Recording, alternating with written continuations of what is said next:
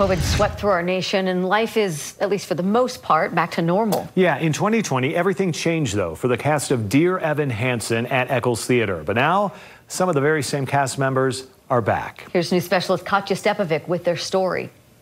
For some, it feels like a lifetime ago. We were here for 2 weeks and about a week and a half. It was great. For others, it feels like just yesterday that well-known family musical, Dear Evan Hansen, was bringing tears and smiles to thousands of Utahns at Eccles Theater. And then all of a sudden it was just, taken away. On March 11th of 2020, the curtains closed. It takes a lot for a show to close down. And to know that we were shutting down, we knew something big was going on. Salt Lake County Mayor Jenny Wilson placed a ban on gatherings of 100 or more people. This is a very serious time for our state. The same day, the NBA canceled its schedule. Cast members John Hemphill and Colleen Sexton have vivid memories of their emotions that day. We also thought we were going to be back in like 2 weeks. So it was like, okay, bye, Salt Lake City. We'll see you in a couple weeks.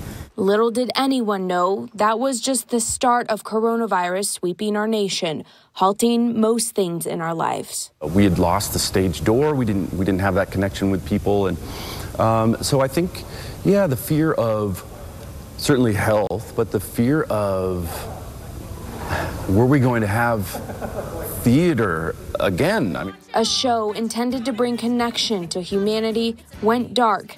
Everything theater stands for stood still and empty, with nothing but the unknown in sight. I had all my stuff in storage. I have family at home. I have a mom that was 80 years old, and I had no idea where I was going to go. We're all a family out on the road together, and to immediately be leaving and losing these connections that you rely on day to day was really difficult. Tenacity turned into triumph, and 3 years later, the cast is ready to tell you the story of Dear Evan Hansen.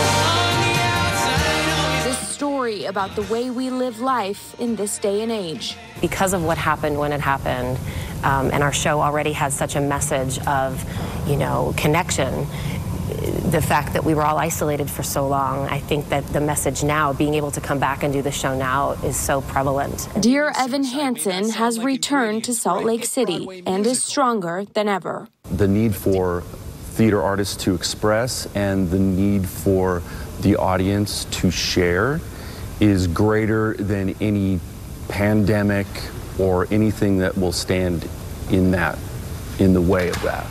Dear Evan Hansen will play all throughout the weekend and into Sunday. There are still some tickets available. We'll have a link to how you can get them on our website, ksltv.com.